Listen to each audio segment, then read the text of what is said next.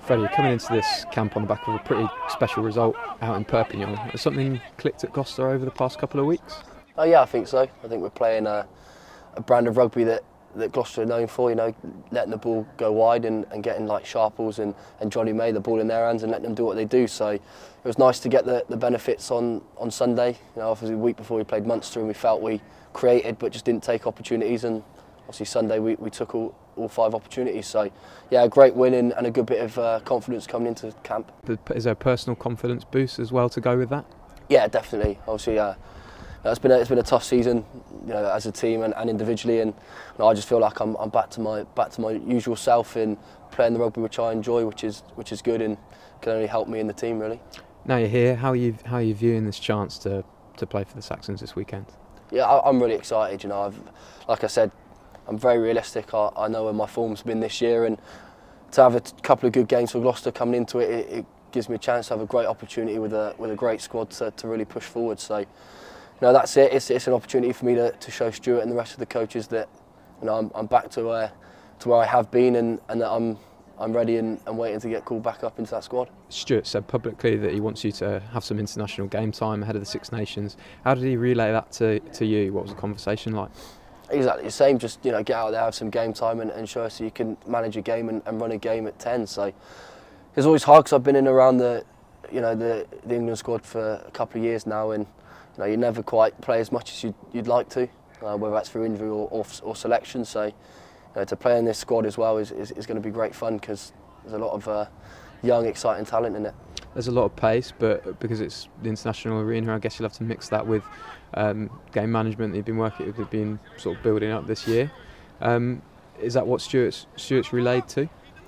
Yeah, you know, I think Stuart obviously told me the selection, and then once we're here, it's down to JC and Joe and to sort of lay down the principle. And like I said, it is about variation and about, you know, when to go wide, when to go up the middle, when to kick, and you know, something that I can only sort of read when I'm out on the pitch. So we'll see, but at the minute I look around at the team and I want to get some of those boys the ball in their hand and let them show them what they can do. Having missed last year's tournament, what would it mean to force your way back into Stuart's plans for the Six Nations?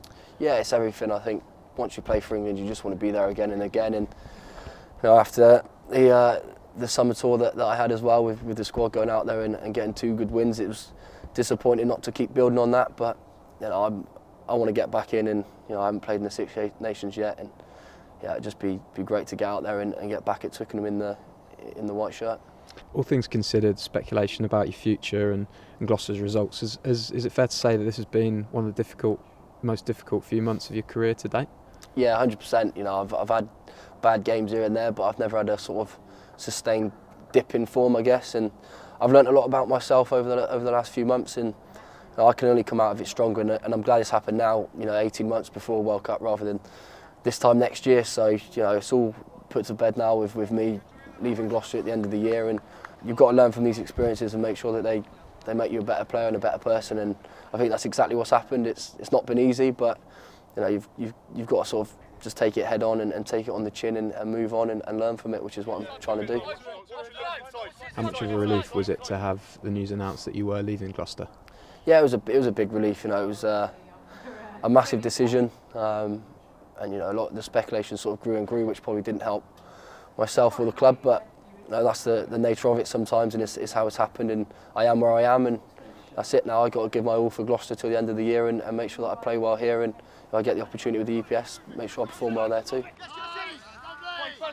Obviously, we've said you won't be at Gloucester next season, but you've said how grateful you are to them as a club. How special would it be to run out at Kingsholm against what's going to be a fairly strong Ireland side too? Yeah, you know, Kingsholm is one of the great places in the country to play. So to run out there in a white shirt of England with the rose on your chest is going to be great, and hopefully we'll get a good crowd. I'm sure we will, and yeah, hopefully we can get a good result as well.